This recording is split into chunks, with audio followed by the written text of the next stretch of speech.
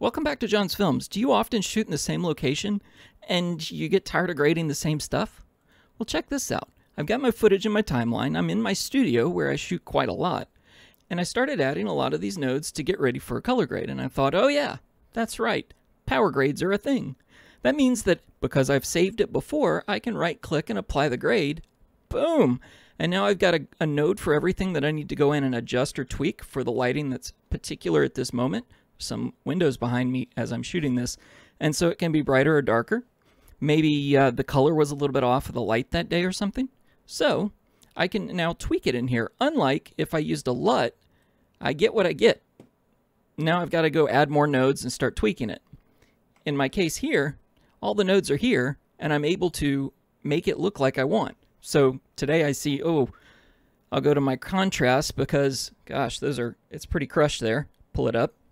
I go over to my skin and I see that I got most of it. I didn't get all of it. So let's grab another selection on that real quick.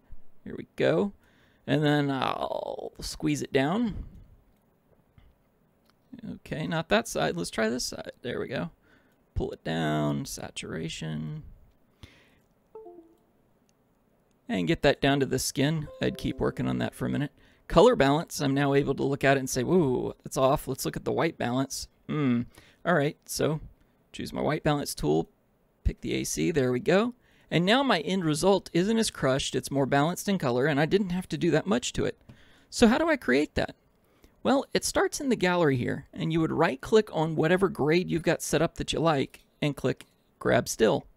From here, I'm able to come to this still that I grabbed, and reapply it if I want to. But more importantly, I can right-click on it and export it.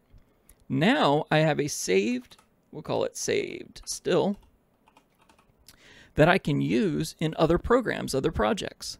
So if I open up another project, let's jump over here, and I wanted to apply it to this grade for some reason.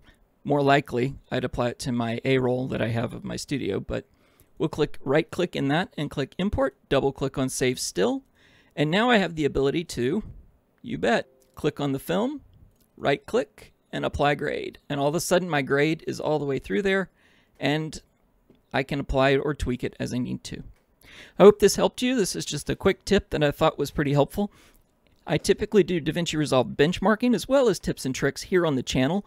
Thanks for watching. If you haven't been here before, click subscribe. Got more stuff coming up that should be fun. And if you ever get to the question of what should I buy for hardware and Davinci Resolve, this is the place you come.